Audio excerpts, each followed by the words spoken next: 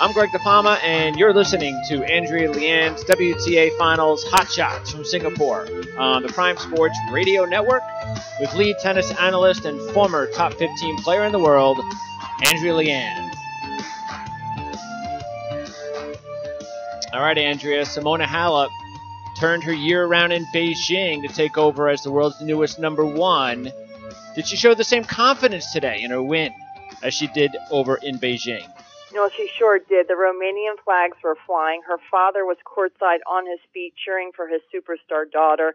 Family and friends there. It felt like a Fed Cup match to me back in Romania in April, where Simona really turned her year around, got her mojo back in her hometown, and was able to then forge through and make the changes that she is needed in getting back to her brand of tennis, her style of tennis. We saw that today. The foot speed, the athleticism was so important on this court, Greg. It's slow, it's sticky, and she was able to move her feet well enough to move the ball around and get Garcia into very, very tight positions. Garcia showed the nerves we expected as playing in her first WTA final in the singles. She did play the doubles there when she was ranked number one in the doubles with Kiki Milanovic, but it's different playing singles, and she just was not able to move well enough and got very, very nervous on the serve. The double fought at 4-all in that first set.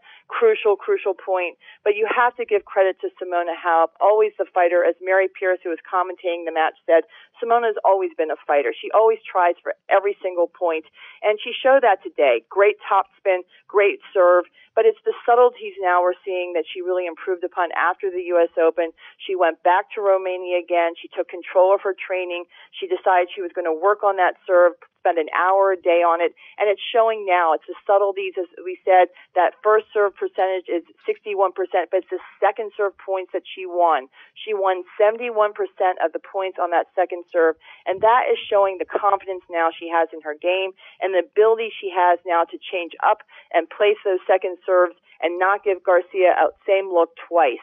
She kept Garcia off balance the entire time to win the match 6-4, 6-2, and to move forward with her first win in that group. So a lot of positives for Simona Halep.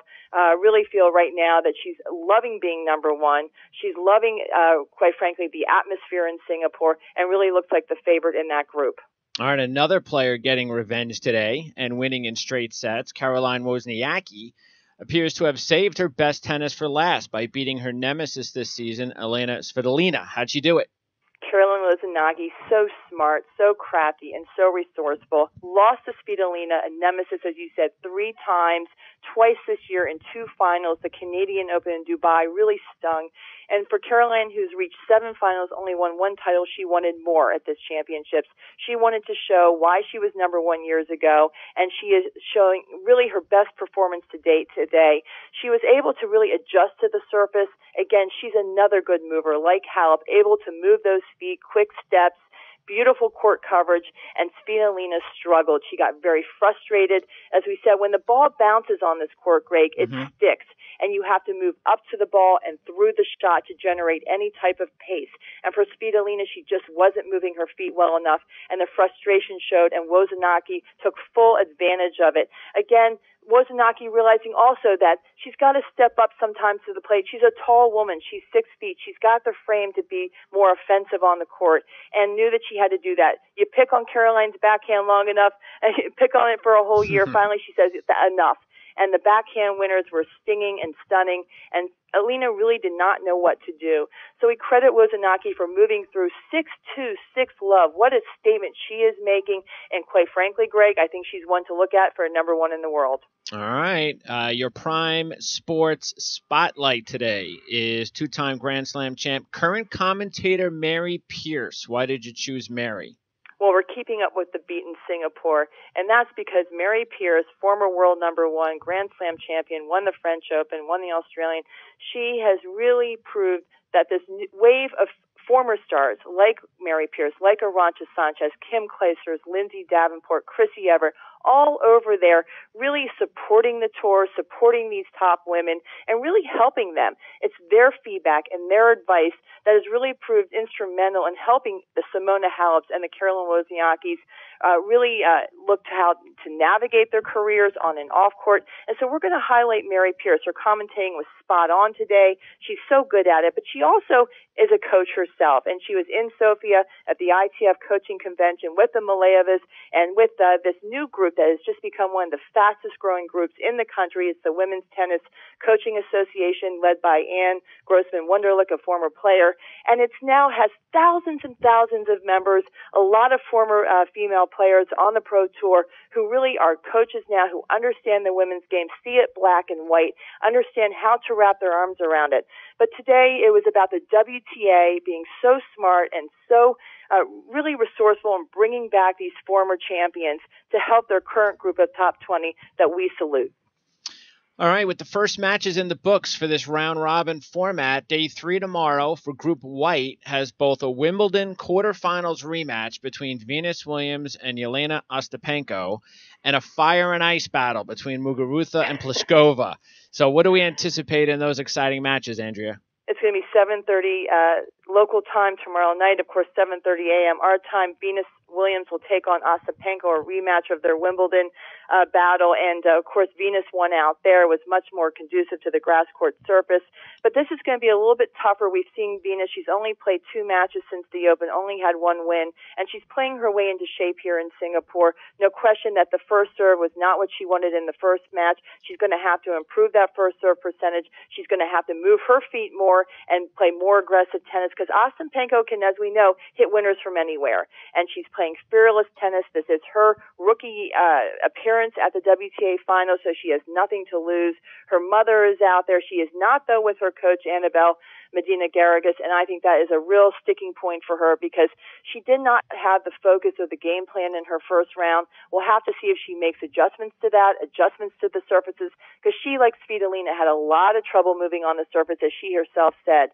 So this one I give to Venus. I think experience will win out. I think she's got the weapons, and I think she will raise her level, knowing that she must win this to stay in contention for number 1. All right. And then, of course, we will then have, of course, the big match of the day.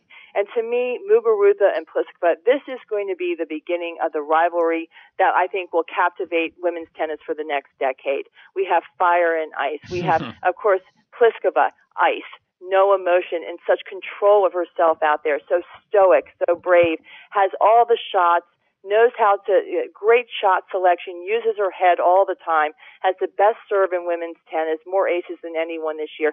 She's going to need the serve and the encouragement of Coach Renee Stubbs, pinch hitting here for her in Singapore, to really be able to prevail over Muguruza, as she has most of in their head-to-head. She's controlled the head-to-head until Cincinnati this year, where she did tighten up.